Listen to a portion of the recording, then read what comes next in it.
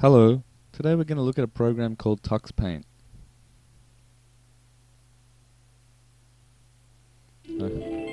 There we see the Tux Paint splash screen and our friend Tux. Okay, here we see the tools, the brushes or the tool options, the colors, and our helpful little friend down the bottom here, Tux. So let's paint.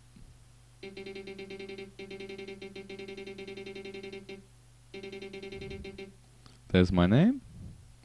Let's switch to the text tool.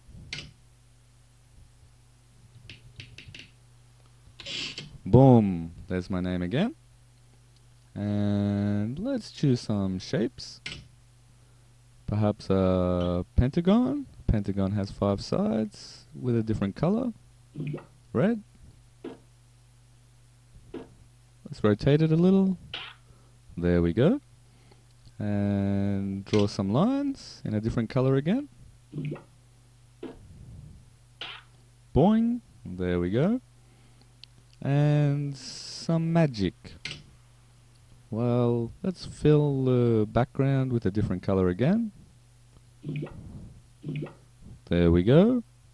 And perhaps add some grass.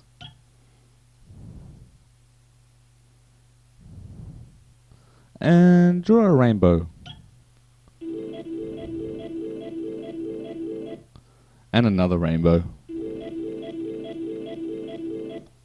Okay, now let's look at the stamp tool. And we see a birdie up there. It's an Adelaide Rosella. Let's add a little birdie over here. And add a little birdie over there. Okay, now what else do we have to choose from? Oh, another.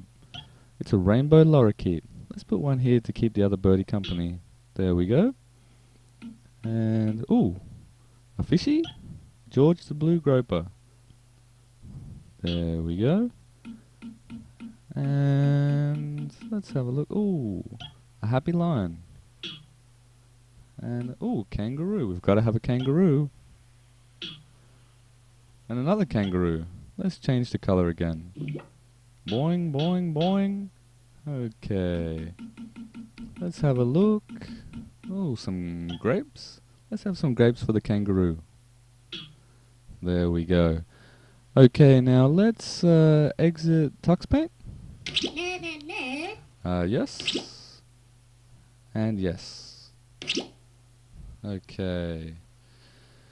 Now, Tuxpaint is an open source bitmap graphics editor geared towards young children.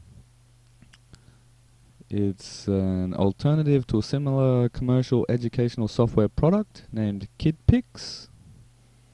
And we're reading this page from Wikipedia, the free encyclopedia.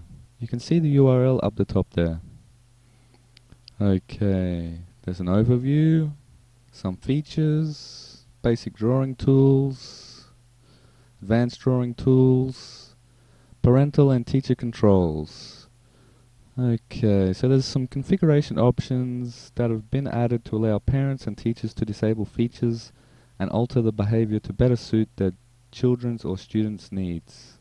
So that's very useful. We also have a list of external links to provide more information. And that's about it. Happy learning!